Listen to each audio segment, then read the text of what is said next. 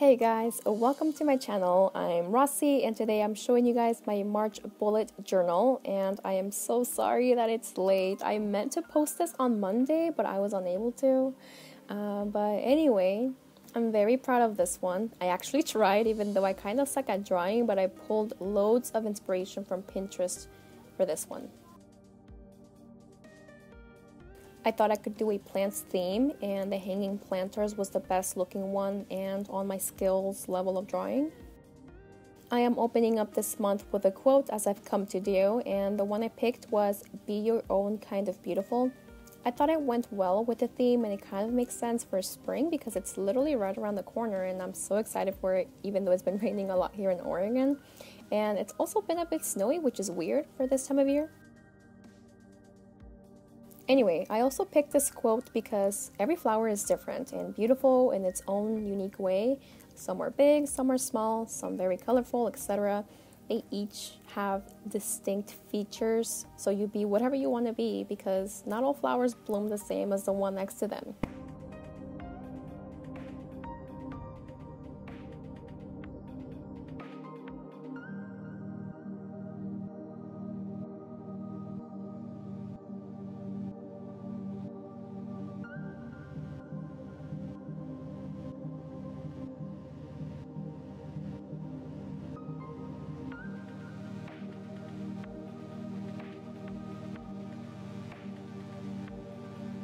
My next page is my cover page for the month, and I'm still practicing my fake calligraphy, so you'll be seeing that a lot until I get good at it.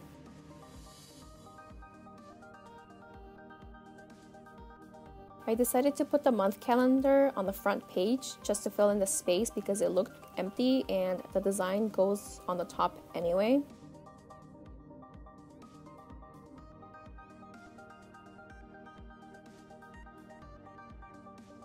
The hanging planters were really fun to draw, but some of them were more detail-oriented than I expected, despite how easy they are to draw.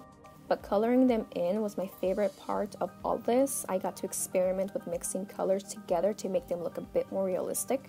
For this month, I'm also trying the Crayola Super Tips. Not sponsored, I promise. It's just that Amanda Rachel Lee always talks about these, and so I thought I could try them. So far, I really like them better than the other ones I currently have, but I still like the other ones and will continue to use them.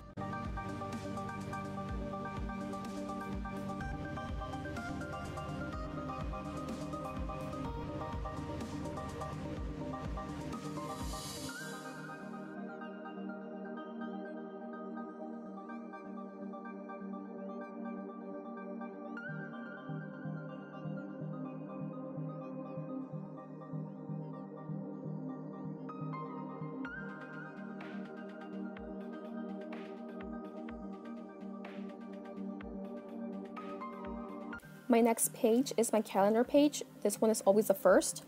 I think it sets the tone for how I will be planning the entire month. I did put my to-do box on the left page, and this is just to take up space. I mainly use this box for things that take top priority. It helps me stay more organized.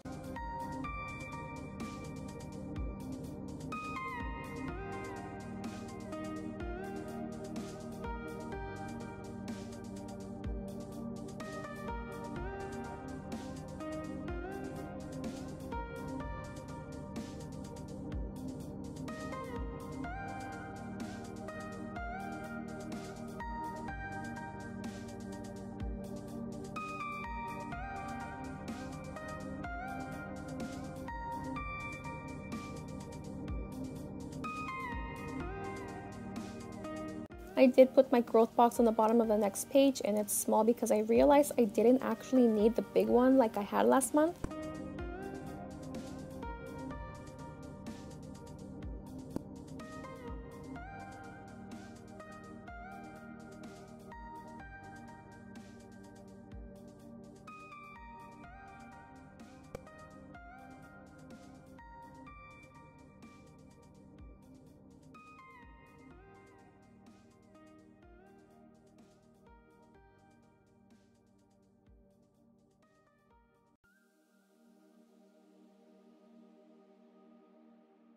I like the calendar layout I've been doing for the last 2 months, but I wanted to change it up a bit, so I only drew vertical lines and used a green marker for the horizontal lines. It looks fresh and it was less of a hassle to draw.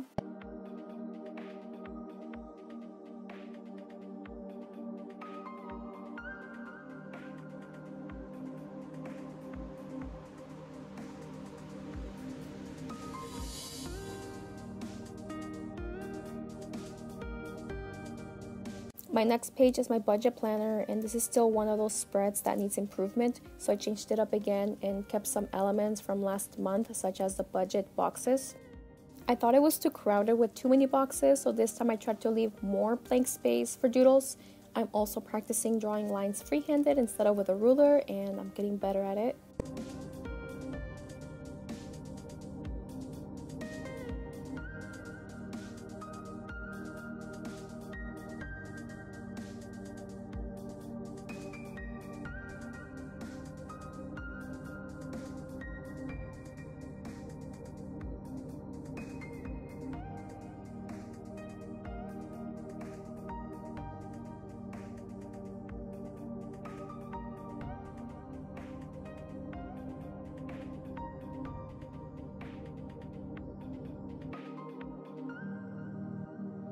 The following page will be my expense tracker, same as last month. It actually came in handy and it's nice being able to see it all on paper.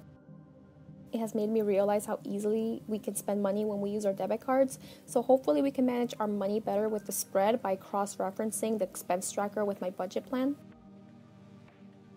I'm drawing more hanging plants on my budget page, and I played around with some geometric shapes and it looked really cool.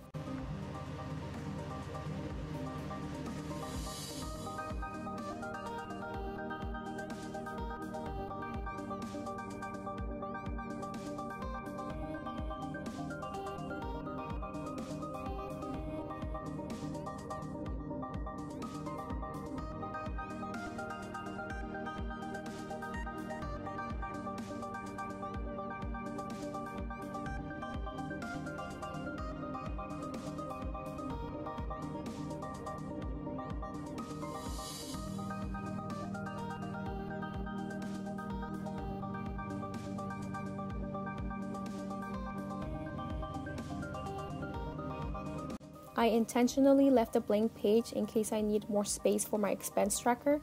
Last month I ended up using 2 more pages, but I didn't actually need the 3 pages, so I'm going to try to keep it down to 2, and hopefully I won't need more than 1 in the future. Anyway, the page next to it is my habit tracker, and I had the idea of doing hanging plants / calendars, so it looks more artsy and less boring than simple boxes. My husband really liked this page for some reason, so it was nice that my idea didn't go unnoticed.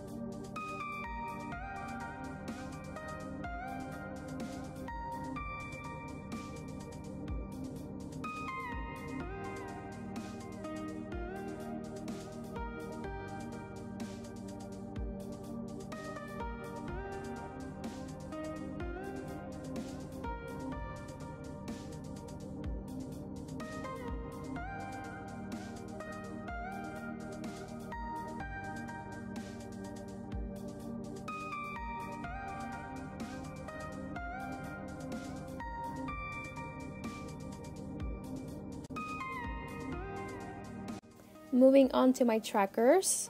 First is fitness.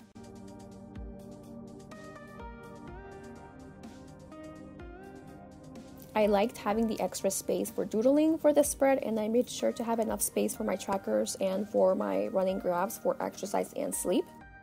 This is one of my favorite spreads this month because of all the drawing elements I added, and the layout is also a bit different.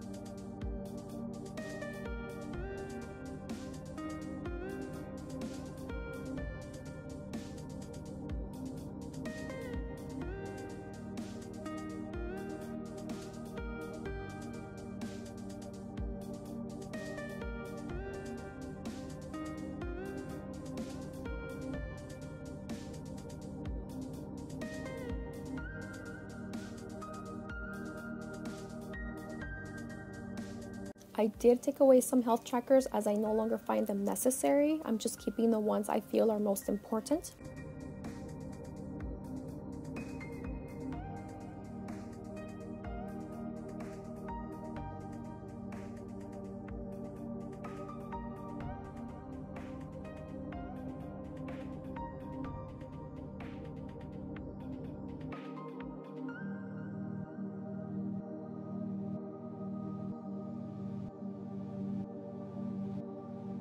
I really liked the planters I added for this page even though they weren't hanging.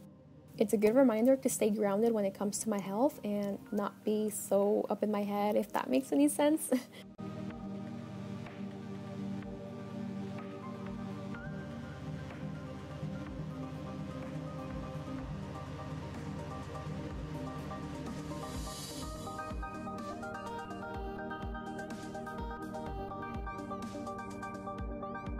On this spread, I also started playing around with some color and mixing some shades together to make the plants seem a bit more realistic and not so flat. And I really like the look of them. My husband noticed it too, so yay.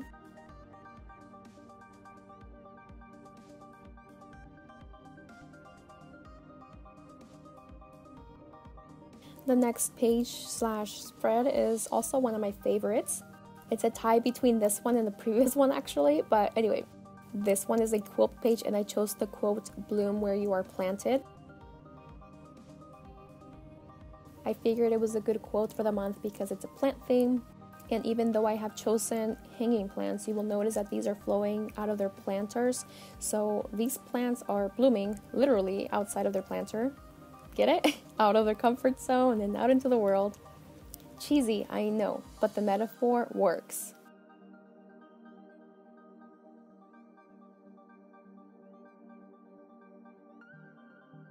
It just reminds me to step out of my comfort zone as well and not be afraid to think outside of the box and try something new.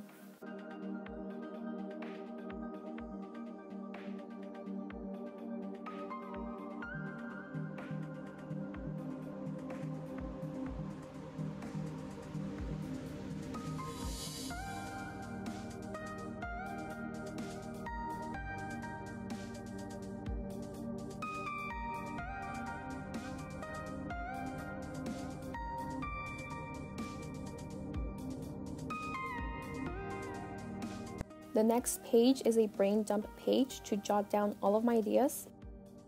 And I thought it was fitting to put these two pages next to each other. I only drew leaves borders around it to keep it simple and not take up space.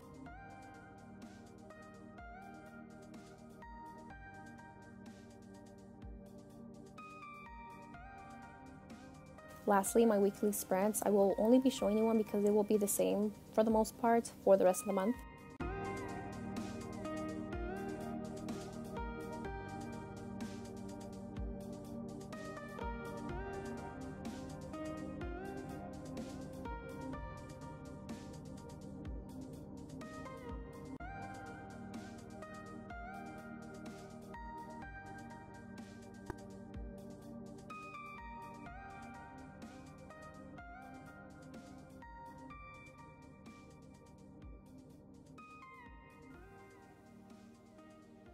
I'm keeping the same layout because it's working, but instead of using boxes, which seemed a bit confining, I'm leaving an open space because, again, blooming. I like the open space better, and I also like the planters I chose for the spread. They look really neat.